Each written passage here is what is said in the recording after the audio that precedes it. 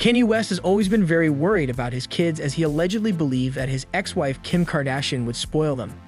It seems like the controversial rapper's fears are coming true as an insider recently revealed that the reality TV megastar spoils her children by providing them everything.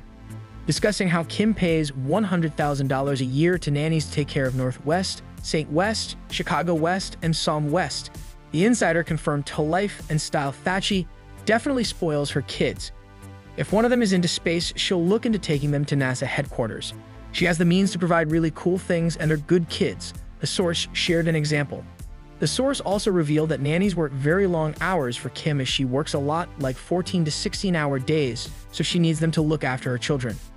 Even though she has previously penned for Wealth Simple that she and Kanye West have vowed not to spoil their kids, she seems to be doing the exact opposite of that. Expressing his views on Kim raising their kids, Kanye West ripped the Kardashian star in his song The Game. He says, "I got love for the nannies, but real family is better. The cameras watch the kids, y'all stop taking the credit. When you give them everything, they only want more. Bougie and unruly, y'all need to do some chores," he raps in his track. "Richer kids, this ain't yo mama house. Climb on your brother's shoulders. Get that top ramen out," he continues.